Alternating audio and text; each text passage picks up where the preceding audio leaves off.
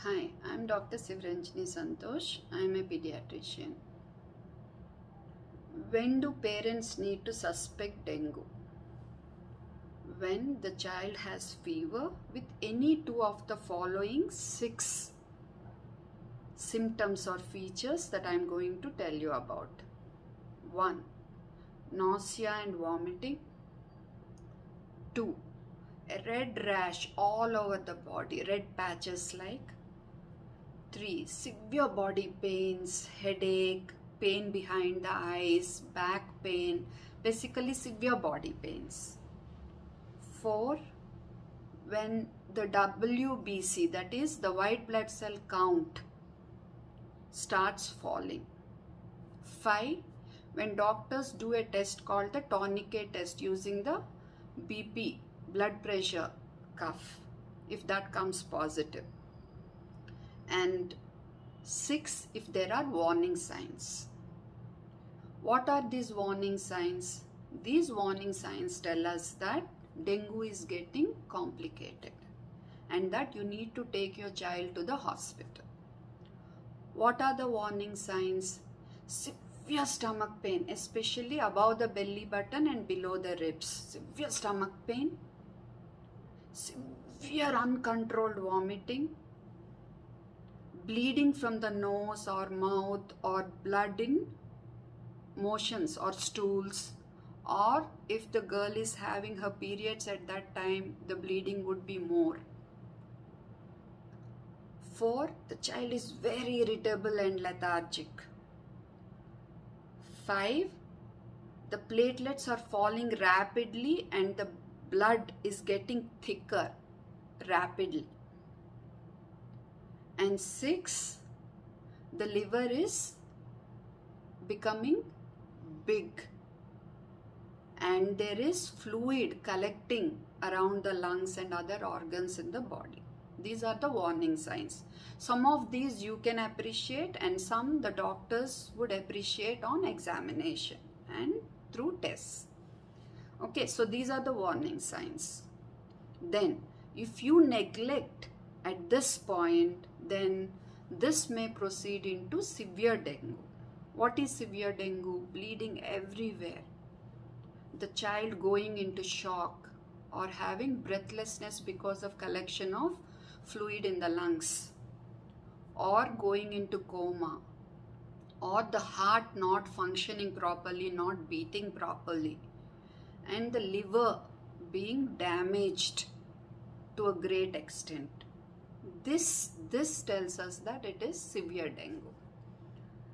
So normally, and what is shock? What is shock? Shock is whenever the blood supply to various organs of the body slows down and so the oxygen supply slows down, we call it as shock. So it starts with, hands and feet becoming cold and then later blood pressure falls down. So normally what happens? Most kids, they would have fever say for 1 to 5 days, and initially younger kids may have some cold and cough, and the older kids may have back pain, headache, or pain behind the eyes, and this fever would last for 1 to 5 days and would usually resolve. Maybe after a day or two, again slight fever may occur with again rash. So in the beginning also the children get a rash, some of them on the second day, and again during the second phase they may get a rash. All that the parent needs to do is to give paracetamol to control fever. The dose should be as per the label according to the weight of the baby. The parent needs to be thorough with the first aid for seizures, because many children below 6 years can have seizures when they have fever, and the parent needs to ensure that the liquid intake is very good, especially giving oral rehydration solution, buttermilk, water, coconut water, etc. When they buy the oral rehydration solution, they should buy a WHO recommended formula and not ORSL. Not ORSL, please note. The parents need to be thorough with knowledge about warning signs, and if there are warning signs, immediately they have to take the child to the hospital. The parents need to avoid medicines like aspirin, ibuprofen, ibugesic, mefenamic acid or mefthalpy, because these medicines can suppress the platelets further and cause problems. In some kids what happens is, this water from the blood in the blood vessels leaks out. So the child may go into shock because of less blood in the blood vessels. So at this stage, even platelets will start falling. So the child will give us warning signs that this process is taking place. So immediately parent needs to recognize this and take the child to the hospital. So many a times the platelets would fall at this stage, but many a times we don't end up giving platelets to the child unless the platelet count is below 10,000 per microliter or below 20,000 per microliter, but the child is having bleeding from maybe the nose or mouth, etc. So many a times I see parents panicking when the platelet count is 1,80,000 and they think that platelets have to be given to the child at that point. We are not supposed to give platelets at that point, and in fact giving platelets at that point may backfire and create problems for the child. And there are many people who may sell you medicines saying give this to your child, it will increase the platelets and all that. Please don't get carried away and don't get cheated into buying these medicines for your child. At this stage, if you do not admit your child, then it's going to be dangerous. At this stage, we need to give saline to the child and if necessary oxygen to the child. We need to take care of the salt level, the sodium level, potassium level in the blood. All these things we need to take care, and we need to monitor how the platelets are behaving, how the blood clotting is happening, all these, and take care of the child accordingly. If we do not take care in the right way at this point, then the child may go on into severe dengue.